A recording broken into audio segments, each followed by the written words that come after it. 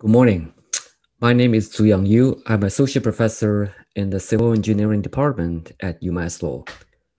Today, I'd like to share with you our research on the development of portable synthetic aperture radar imaging sensor for UAV bridge inspections. My talk is organized by the following components. I will start by introducing the problem and review the existing sensing and inspection techniques. Then I will talk about different existing UAV applications for infrastructure inspection. Then I will introduce our imaging for remote subsurface sensing.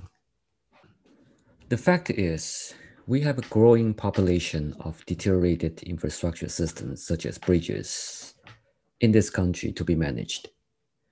About 42% of highway bridges in the US are already more than 50 years old. And most of them are only inspected by visual inspections at least once every 2 years. But visual inspection only provides the surface information of bridges. If we want to perform detailed or subsurface inspection, that process is usually time-consuming, labor-intensive, and very expensive. The aging of infrastructure systems such as highway bridges can be conceptually described in Figure 1. Initially, a bridge will not degrade rapidly if properly constructed, but over time, with material aging, man-made, and natural hazards, and after experiencing long periods of service load, the condition of the bridge can soon degrade to the terminal level. At this point, a decision must be made for either rehabilitation or reconstruction. However, before reaching to this point, there's already increasing level of risk for sudden failures of bridges. And the purpose of inspection is to provide decision makers such as state DOTs the current health condition of a bridge such that sudden failures of structures will never happen. There are three main challenges in this problem. First, the longevity of civil infrastructure systems over several decades can create problems in passing information from generation to generation. In Figure 3, the first concrete building was built in 1875 in New York, and the first concrete skyscrapers was built in Ohio in 1903. The first concrete bridge was built in 1889 in California. Today, they are still standing. Secondly, changing environments also contribute to the accelerated deterioration of infrastructure systems, such as the increased loading levels like heavier trucks. Advances in sensing technologies, ironically, also contribute to a challenge in bridge inspection. Not only because the change in sensor resolutions can make data comparison difficult, but also the use of new sensors will create different data formats, making the baseline-oriented condition assessment very challenging. But there are also opportunities. For example, recent developments in unmanned airborne vehicles, UAV, has presented itself as a promising technology to more efficiently inspect bridges. Furthermore, there's also increasing attention and growth in artificial intelligence to help engineers to process a large amount of data. In this talk, I'd like to talk about our developments of a smart, self-powered portable synthetic aperture radar imaging sensor for UAV bridge inspection. So what are the existing sensing and inspection techniques? Showing here is a selection of existing sensing and inspection techniques. Some of them are remote and others are contact. They are differentiated by interrogating different materials properties in principle.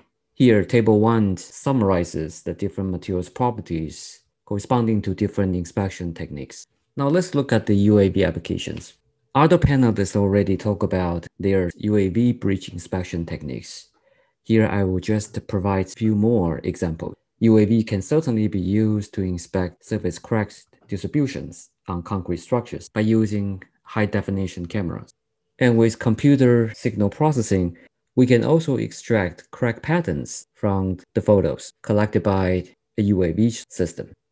If we use different kind of sensors, such as infrared, other physical properties such as surface temperature distribution can be captured by the UAV.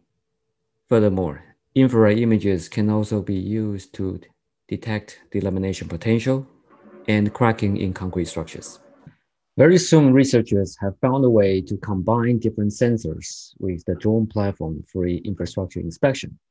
In this case, a laser scanner has been mounted onto the drone platform to inspect a dam structure and a power plant. Recent developments in UAV certainly indicate numerous possibilities for future UAV systems.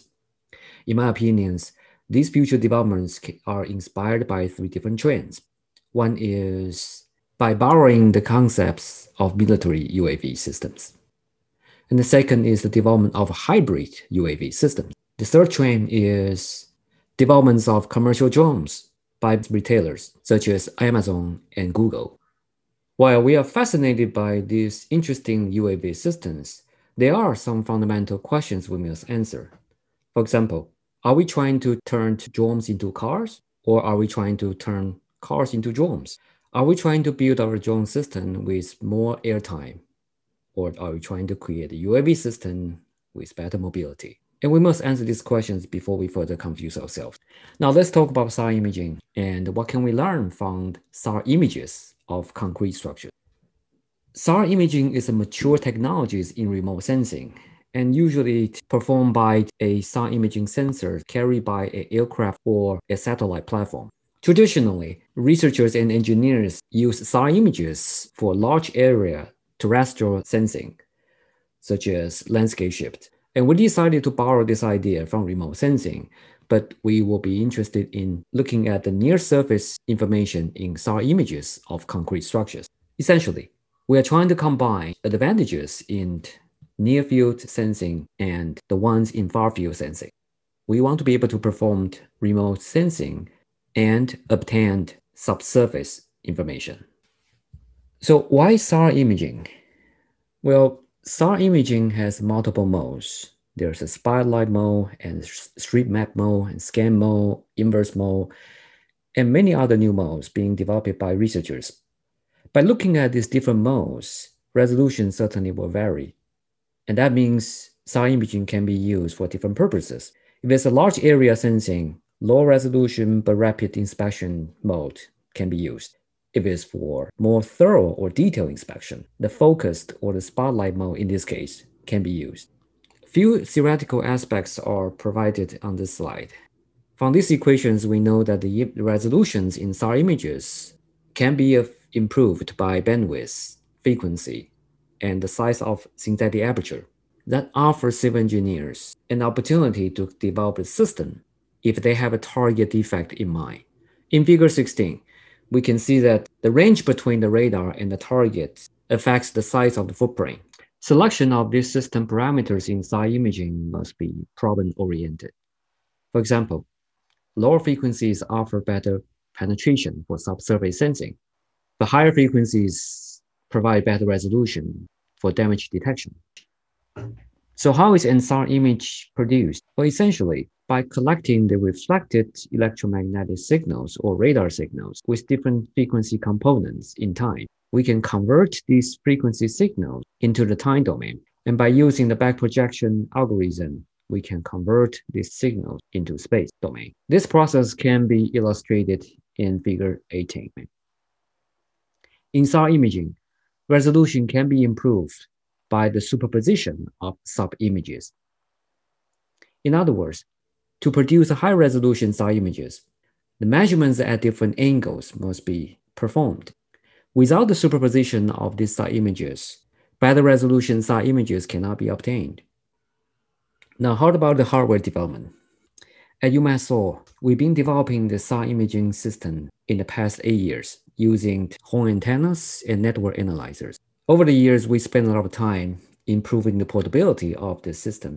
Knowing that this SAR imaging sensor may not be the most cutting-edge system we have, but it's already a system allowing us to combine it with UAV platform for few applications.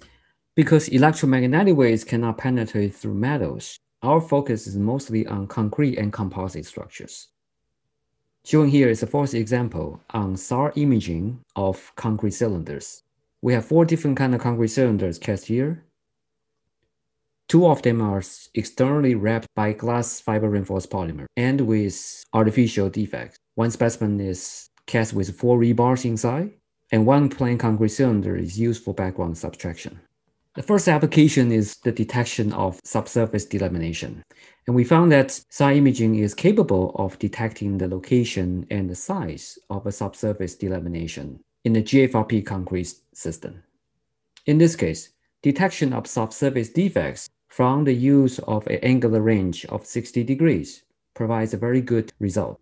In figure 21, we can see the difference between a smaller defect and a larger defect. What about the effect of bandwidth? Figure 22 shows a progressive evolution of SAR images at different bandwidths.